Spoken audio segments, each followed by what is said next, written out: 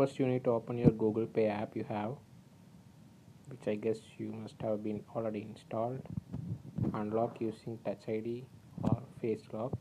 Sorry, Face ID if you are using iPhone 10.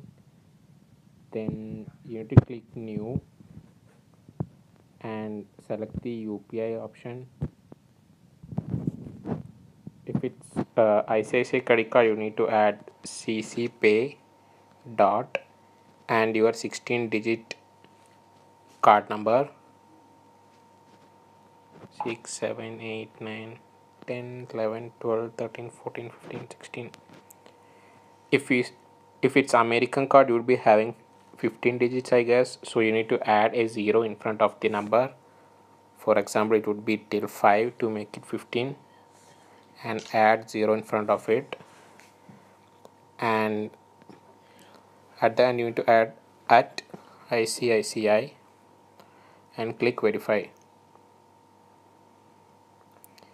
It's just a demo number, so I'm not going to transfer any amount, but still I will be pressing OK and then continue.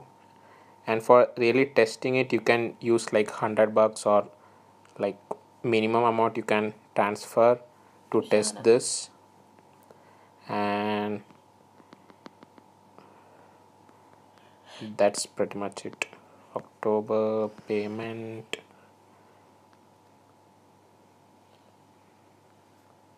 Yeah, then you can enter your UPI ID and that's it. The money will be credited like within 1 day.